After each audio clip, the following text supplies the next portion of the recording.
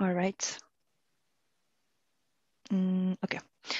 So here again, for corridor part, I only have like the parts that we just created for the earthworks. So the image and then the thin surface. So let me just hover on top of this and start to create an alignment for this. So we have horizontal alignments, we have vertical alignments, as well as 3D alignments. So let me just show you a little bit of all of these. So let's do alignment, and in this case, just the horizontal one to draw on this thin surface. So like this, I'm hovering over, and then you will see this blue line as in an outline for the alignment. So you can draw whatever where you want to put this road / bridge. So maybe somewhere until here, it's all right. So just press enter when you're done. And in an instant, you will see that on the level 0 of the z-axis, you will also have an horizontal alignment. So the alignment right here on the surface is a 3D alignment. So this is on the surface, it's a 3D alignment, but the horizontal one is projected onto the level of 0. These are connected. So if I would, for example, like drag this grip right here, you will see it will move in the 3D alignment as well. So you will see the instant change here as well. Same for if I do it on this 3D alignment. If I move these grip lines, you will see that it will move the horizontal one as well. So these are connected with each other. So this is a horizontal alignment. Let's also create a vertical alignment as well. So here, vertical alignment view, click on the 3D alignment or the horizontal one. So maybe this one. And I'm just going to the top view to place it somewhere here.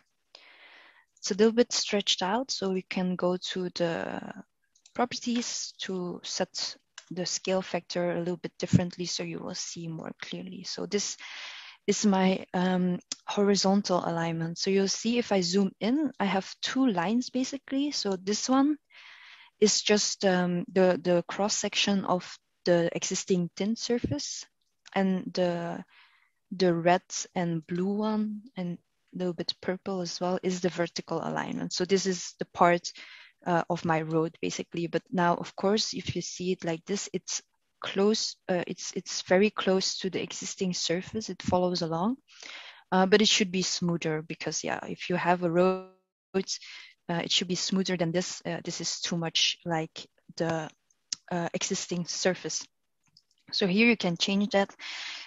So here the geometry is automatic update modes and the accuracy factor is 10. So if I do that on, for example, 2, you will see that my alignment now is much smoother than before. So like that, I can change my alignment a little bit to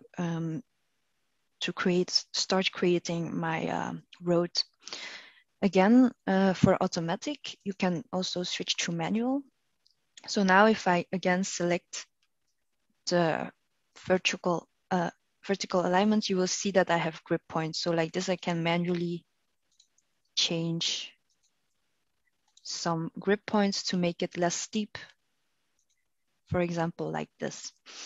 In the properties as well for the PVI, so the point verticals, you will see if I like toggle through the different stages of my vertical alignment, you will see here I will have different properties for you as well. So you can check, for example, the grade in or the grade out percentage. So for example, here the grade change is around 10%, maybe a little bit too steep.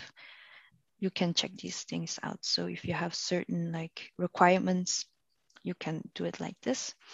Let me just do it's a little bit more smooth. So somewhere like this should be fine for my road / bridge. So here would be a part of the road.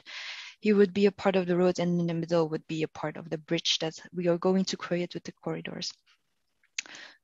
All right, so now we have changed these elevations in my vertical alignment. You will see now in the 3D space, you will see that it's also changed a little bit. So according to the vertical alignment, this 3D alignment is also updated.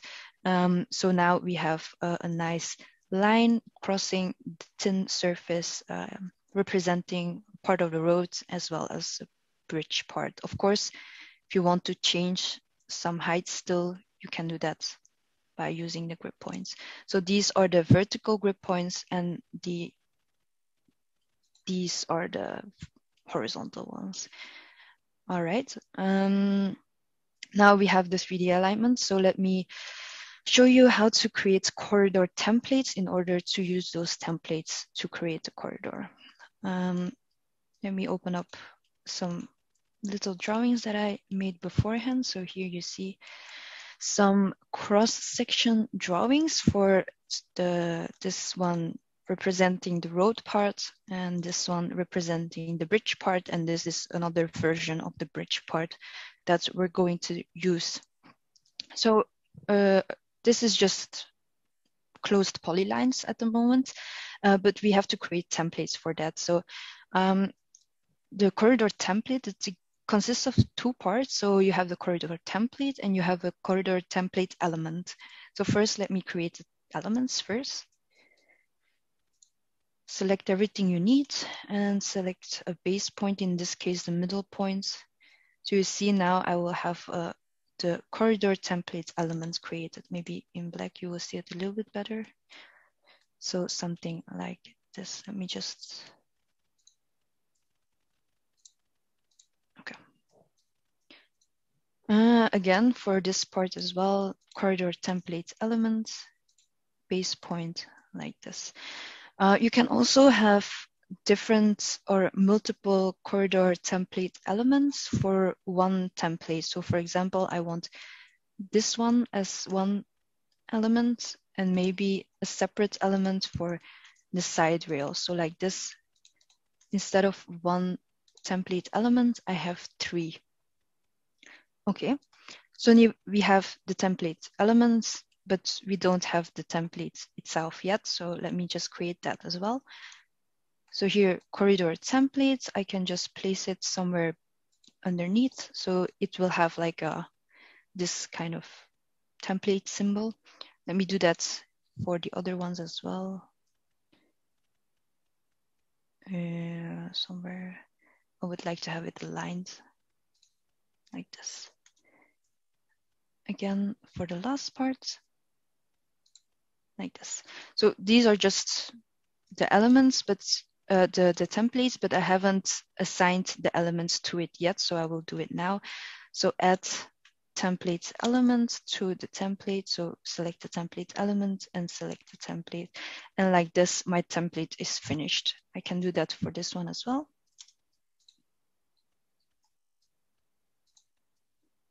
And lastly, here as well. So I'm just selecting the first template element and then select the template. Here I also have these template elements that I've created separately. For now, I will not add them just yet. I will do that later so you can see more clearly the difference. Okay, so my templates are ready. So we can start create the corridor. So in this case, it would be easier to have two viewports open like this so you can see clearly what's happening. Let me zoom into the two templates that I need for now and then zoom out to the actual 3D where I want the corridor to be. All right, so again, the purple line is the 3D alignment and the blue line right here is just following the existing thin surface. All right, now we're all set to create a corridor. So create corridor, select the 3D alignment, and then select the corridor template. In this case, the first part is just a road. So select the first template, enter a region. For now, it's 0 to around, let's say, 600 meters. All right, so now my first part of the corridor is created. So you see here now, you have a first part of the corridor, and here it stops at 600 meters. So this is the endpoint of my first region, we call. For the second part, I want to create this bridge template to it. So let's just select the corridor, add region, and then now select the second template. The region starts from 600, okay, and then let's do this until 1,300 meters. Enter. So you'll see instantly that I have a second part created after my first template, and then running across my 3D alignment until the point where I reach 1,300 meters. For the last part, it's crossing the thin surface again. So let me recreate the last part with the road template. So just again, add element region, select the first template and just finish it until the end of the 3D alignment. All right, so like this, I have my first my first attempt for a corridor. So that looks pretty good.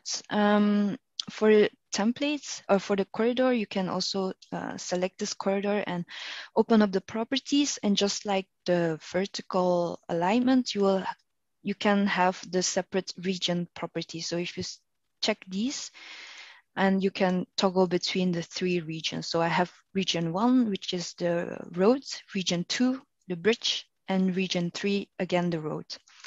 So like this, you have some properties for each.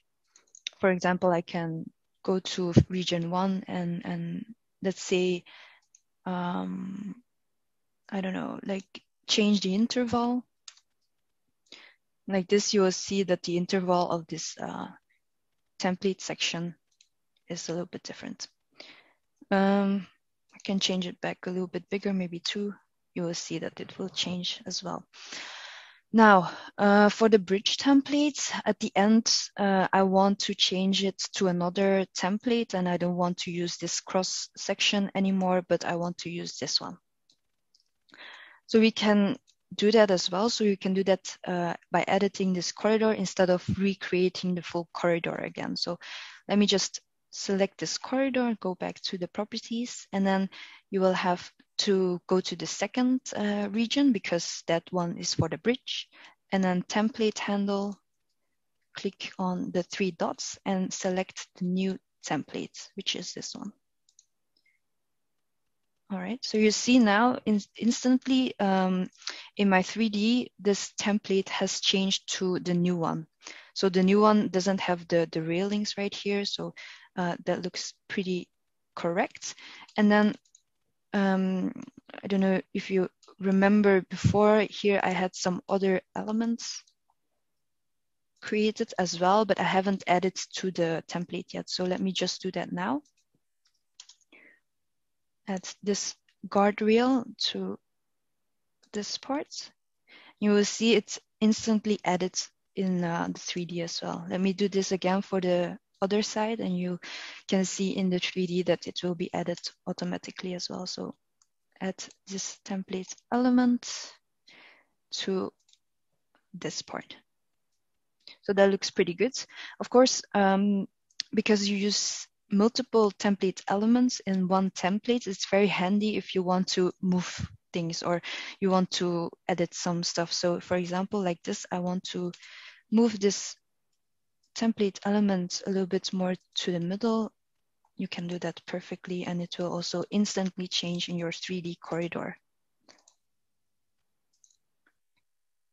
For example, like that. All right. I think for now, the templates are done, so I can just go to my main and check out my corridor. Of course, you can have several visual styles as well. So I like to use meshes. So this is the one for meshes. You can also do it, for example, with just the interval of your section drawings, or maybe only the string lines that you need for a certain, or you can combine the both like this, for example. But yeah, let me just change it back to meshes. If you want to, you can also just in general switch the visual style in your drawing to realistic, for example. Then you won't see the meshes lines until you really select them. All right, so that's my corridor. Again, if you want to change the alignment itself, these are all connected, so my corridor will change as well. So you don't have to redo the full alignment and the corridor thing again. You can just move it around if you would like to. Okay, let me just do a last part as in finishing up this part of the road. I will just do it for this region, but basically you can do the same for the other part as well. But for time's sake, I will do this only for this part. So firstly, let me extract the corridor. So just like thin surfaces, you can extract some entities out of it. So if I select the corridor and extract from corridor, you can extract a mesh, a solid, polylines, and so on. So in this case, let me just extract polylines. So I just want to have the side lines right here so that I can create a grading on the side. So I can start the grading and I select the line that I just extracted from the corridor like this. And then I can create a grading. So let's say 65 or something like this. Same from the other side.